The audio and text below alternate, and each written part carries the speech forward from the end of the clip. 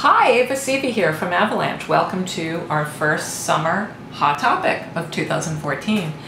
A lot of you probably heard about Dr. Oz coming under fire from Congress for endorsing products and supplements that were miracle cures. He did have to admit that some of these things were not substantiated with clinicals and that he didn't have viable proof that some of these things really did what they said they were going to do. And since he carries a lot of weight as a doctor, Congress was very disturbed. Does this mean that we have to alter what we're doing as far as the nutritional supplement side of DRTV? Absolutely not. There's ways you can protect yourself and still do great, effective DRTV supplement advertising. First, make sure you have a great FTC attorney who knows the ins and outs of all the regulations. Second, try to work on products that do have clinicals, at least 2 double-blind clinicals.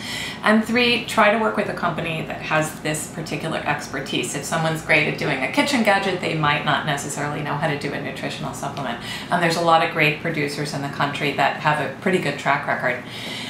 In fact, we've had a very successful year in terms of nutritional supplement. So I know that you can get around these issues, that you can be successful, and if you're compliant and working on great products, you can have major success. So happy 4th of July, and see you for the next hot topic.